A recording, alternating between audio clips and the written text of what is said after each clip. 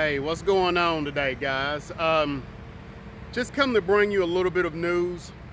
Well, actually, for some, this is gonna be some great news, and for others, take it, take how you will.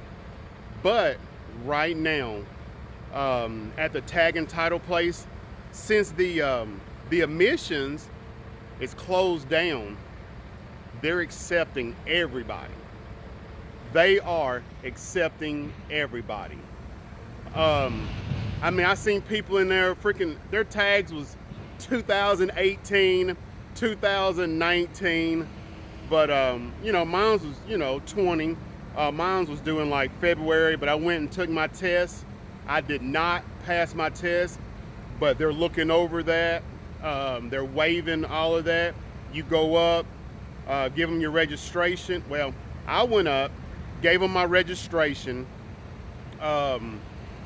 changed my address, and gave them the money. She asked me if I needed a city sticker. I told her yes. No hassle, no nothing. She gave me everything I needed. It was like $35. But just to let you know, right now, there is no admission test needed. So, I mean, if this helps you out any, go and get that done. I don't know how long they're gonna be doing it, but it's actually great news for me because when it comes to admissions, you never really know, what's going on. And being a mechanic myself, you have to fix 2 or 3 things. At least everything will be new, but you really never know. So, guys, go ahead and do that. If need be. If not need be, then you're good anyway.